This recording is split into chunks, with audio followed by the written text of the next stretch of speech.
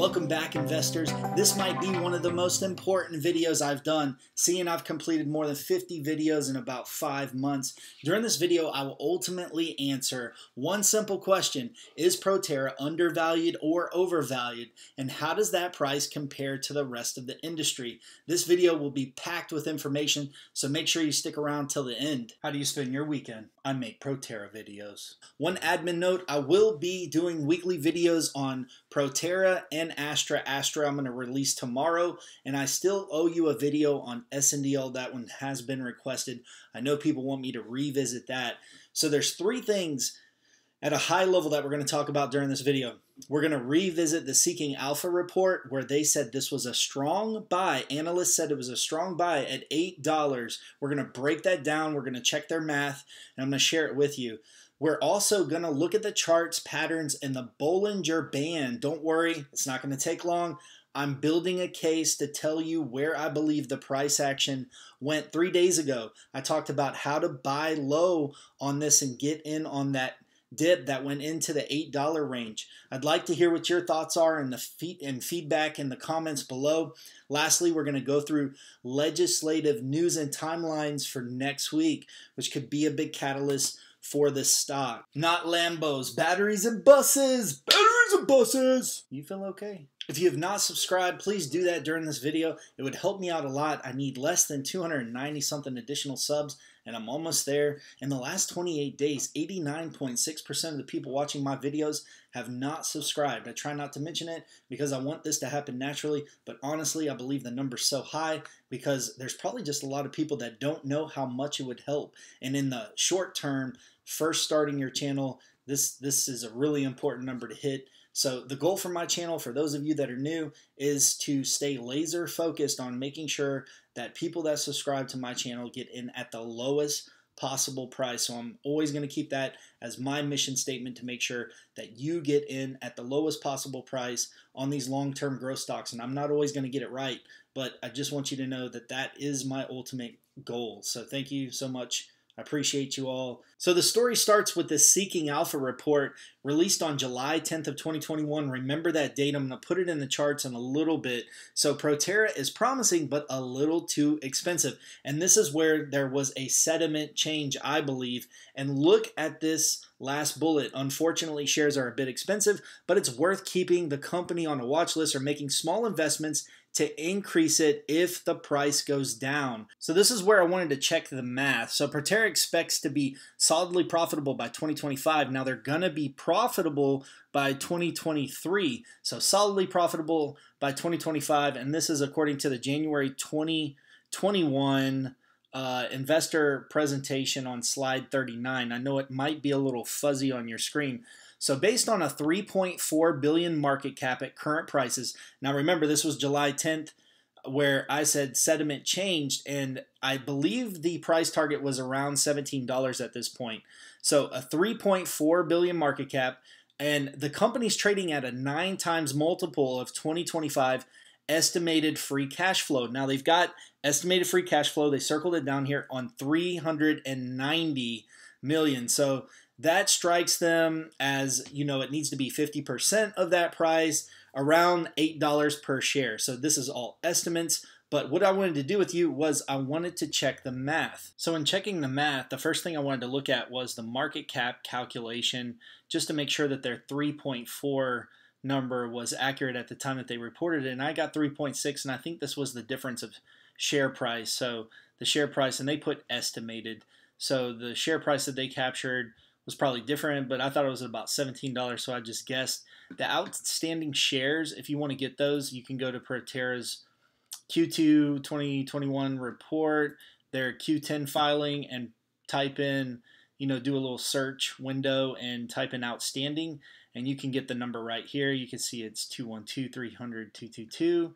So I plugged that in, and if you didn't want to calculate market cap yourself, you can get it here. You can see it's 1.9, but I wanted to make sure that I was doing the math right. So the market cap is share price times outstanding shares. So you can see I checked it, got 3.6. It was good enough here for me. So, and then the current share price is 14 times that same number. So we got a 1.9 billion market cap, and you can see that on Yahoo Finance.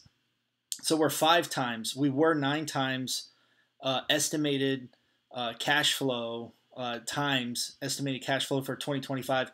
Now we're 5 times, which is much lower. So the price to cash flow ratio measures the stock price compared to cash flow per share, and it decides whether the company's under or overvalued, and we've got a 4.97. Now this is current price, right?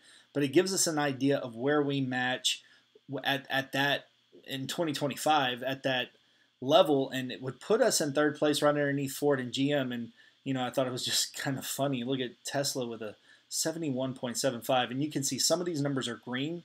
So green would be between 5 or under 5. The lower the number, the better. But I think the industry standard is between 5 and 15 is where you want to be. So you can see this isn't red, but it's at 25. So maybe it's green all the way up till 20 for this chart. So I like FinViz. It gives you some of those data points, but you can see Proterra is not listed in here. So for the price, free cash flow, I couldn't just filter for it. So let's take a look at the charts. You can see that I plotted here on July 9th. This is when that sentiment change, the Seeking Alpha article came out. The price declined, and it continued to decline until it started to get flat. Right about here is where I did a video talking about the misinformation and how they responded back to that. And then, I had a bullish signal on this, and then earnings was coming up, and it started to trend up. Earnings came out. Earnings wasn't great. They should have been 4% gross margin. They were only 46% revenue up to half of the year. And the price has been going down, and everyone's been asking themselves, where is the bottom? And I believe we reached the bottom, and that's why 3 days ago I did a video talking about how to buy the dip. So 902 is what I've got plotted on here, and then as a anything under 902 is a buy. Now it's sitting at 914, and I've got a resistance line that we need to push past of 942. Now I've got other resistance lines in the chart for $16 and $7 or $18. I've got a window up here to look out for next week in case this really starts to rocket or launch. So I believe that if we can make it past this 942, there's going to be levels of resistance.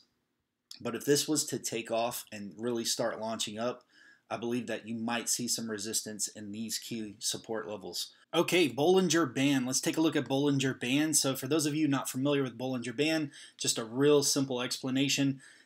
In this shaded area, it captures 95% of the stock movement with 2 deviations up and 2 deviations down.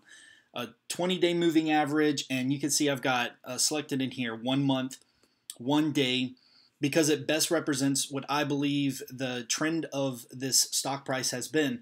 So typically when it goes below this clouded area, this shaded area for the 95% moving average, or the 95% range that this is covering, it's showing one of two things. So it's either showing a downward trend or a buy signal. So you have to look back to understand when the buy signal is happening, but you can see here was a buying signal. This was a trend that was going down, but it might have been difficult to know to buy here just because it was in a downward trend and it kept hitting that side. Now, as it starts to level out and form a pattern, you can predict here that there's possibly, potential for this to go back up. And you can see this green candlestick was much stronger. So here we're starting to see that this down pattern outside this downtrend is starting to reverse. And it's outside, and this was 3 days ago, it's outside of this 95% range. It's 2 standard deviations down, and we're at the bottom. I think we're at the bottom. Now, anything could happen. Nobody's got a crystal ball, and they can't absolutely nail this down, predict it. But I'm trying to show you that everything is lining up to say there's a strong level of confidence with all of the data points, not just one, but multiple data points to say that this is going to start going back up. Plus, we're about to transition over to the legislative news. So when the House returns on August 23rd, it's essential that they pass this budget resolution. Now, if Pelosi pulls off her plan, the infrastructure bill will await a final vote in the House and then Biden's signature. And both chambers of Congress will go about writing the $3.5 trillion spending plan and have until September 15th a target finish date on the portions of the legislation. So if this does not make progress, which I hope it will, and I expect that it will. I believe there's solid alignment around the infrastructure plan itself. It's just these other portions of the price tag that are a little bit concerning, plus how they're going to pay for it. So we'll have to stay tuned, but these could have both positive or negative effects on the share price next week. Just to recap, during this video, we checked the Seeking Alpha report and looked at the price to cash flow ratio. We looked at patterns, we looked at charts, we went over price action, we went through the legislation. So that's all I got for this video, and I will see you guys in the next one.